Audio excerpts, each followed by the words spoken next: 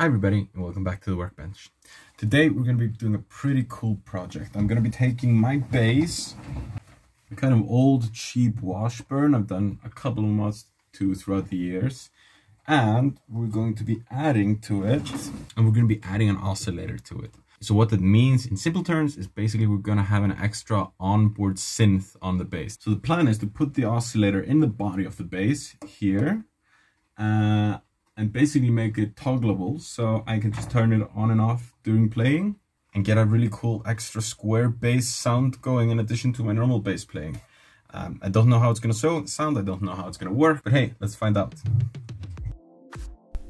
I decided to base the circuit on a 555 IC, which is a timer IC that can be used in a variety of timer, delay, pulse generation and oscillator applications. It can, for example, be set up as an A-stable multi-vibrator, which, in theory, would create an excellent square wave oscillator. I found this nice tutorial on electronics tutorials about setting up a 555 A-stable oscillator. More specifically, I used this circuit which details how to set up an oscillator with a fixed 50% duty cycle square wave oscillator that allows you to easily vary the frequency of the square wave with only a single resistor, thus making it easy to use a single potentiometer to change the frequency. After that, I got to work assembling the circuit on a breadboard and then populating the board with the necessary components. The circuit was fairly simple, calling for only 2 resistors and 2 capacitors, so it didn't take long to set up.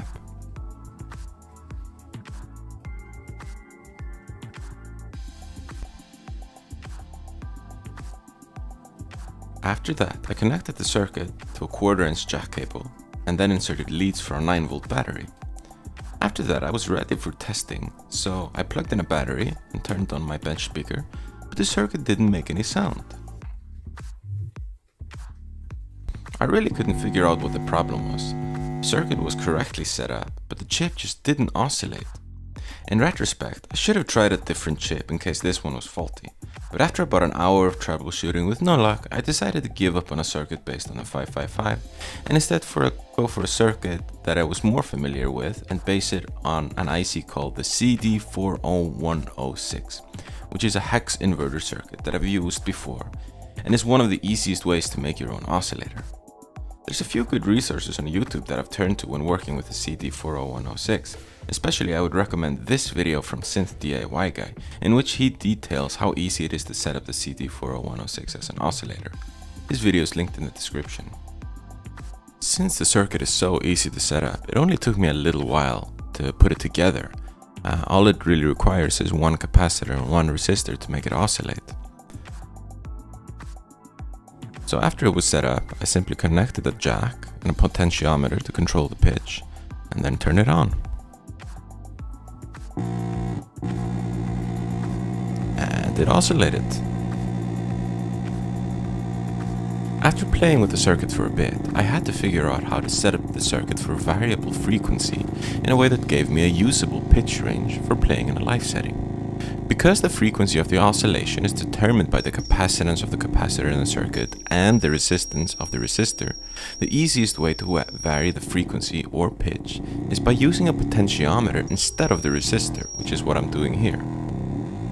But ideally for an instrument in a live setting, there would be a certain minimum value for a note and then a maximum value, a highest and lowest note, so to speak.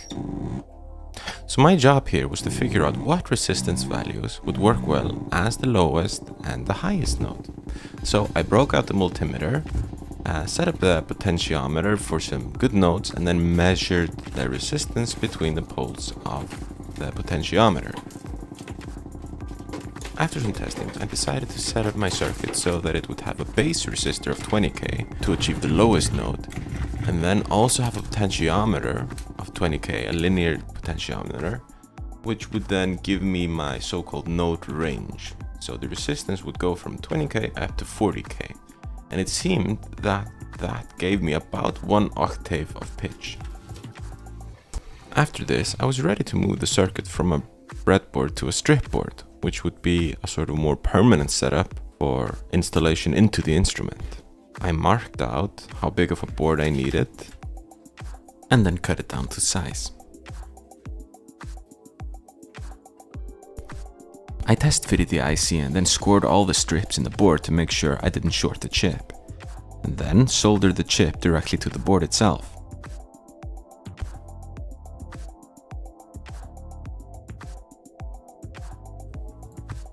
I then connected a 9-volt battery lead to the positive and negative terminals of the chip. After which I added a 1 microfarad film box capacitor which connects the inverter to ground. I added a 20k ohm resistor which would act as a base resistor to dictate our lowest node and later connect to the potentiometer. Before adding the potentiometer though, I had connected a wire which would connect back to the inverter itself, in addition to the output and ground wires which would connect to the base. After all that, I was ready to add the potentiometer, which I made sure to solder directly to the board, as this would make it easier to mount into the body of the base. It was then testing time, and it worked.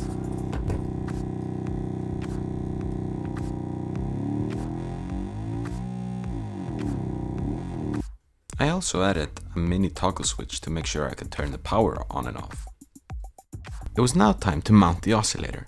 I unscrewed the plate from the back of the base and got to work. Since there was one free unused hole in my base, I didn't need to drill a new one, but unfortunately my potentiometer was too short to reach through the base, so I ended up having to use a spade drill to thin the wood a bit where the potentiometer would go. After that, I drilled a new hole for the power toggle switch as well. With that done, I loosely fitted and tightened the knobs. Then it was time to connect the output of the oscillator. I could have connected it straight to the output jack, but I wanted to have some control over the volume, so instead I connected it to the volume pot for one of the pickups. I tested it to make sure everything still worked, and then finished the installation by very carefully tightening the pot and the switch and adding a nice black knob to the oscillator.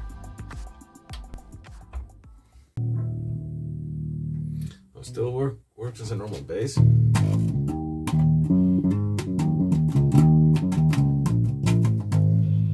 then if I engage the synth,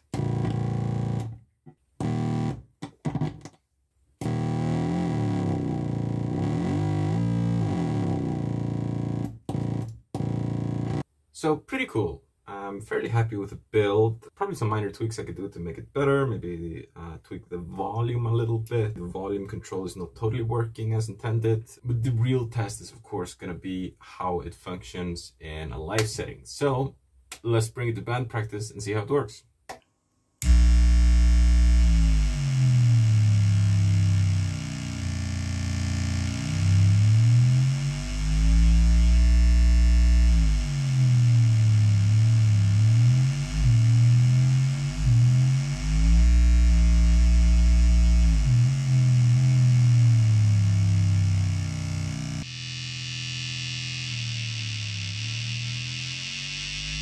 One thing that became really obvious to me while we were testing it is that I really would have needed to have an easier way to toggle it on and off to make it more playable, because it didn't really work with other instruments.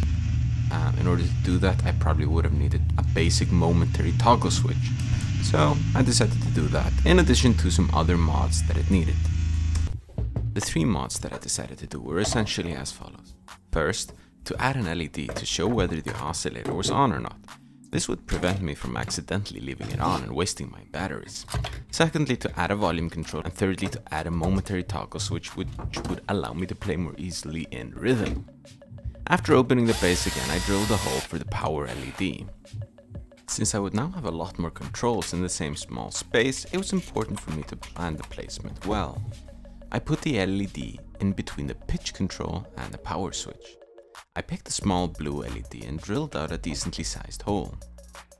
I picked a 270 ohm resistor to go with the LED and soldered it to the positive leg of the diode. I then soldered the resistor to the on output of the power switch to make sure it lit up as soon as the oscillator was powered. I then soldered the negative output of the LED to ground. I decided to glue the LED into the body, but the only glue I had on hand was 5-minute epoxy.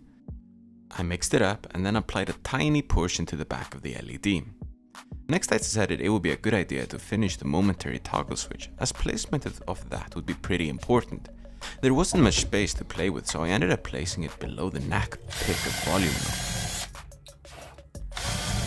The hole needed to be really big, so I ran into some problems with the backing plate for my volume knobs, but it worked out okay after a little fiddling. I was then able to plug in the button and test it, which was very satisfying. Before connecting everything, I drilled one more hole for my volume control, which would go in the middle of everything. I used the same method as before, shallowing the wood with a spade drill before installing the potentiometer. After that, it was just a matter of connecting everything together.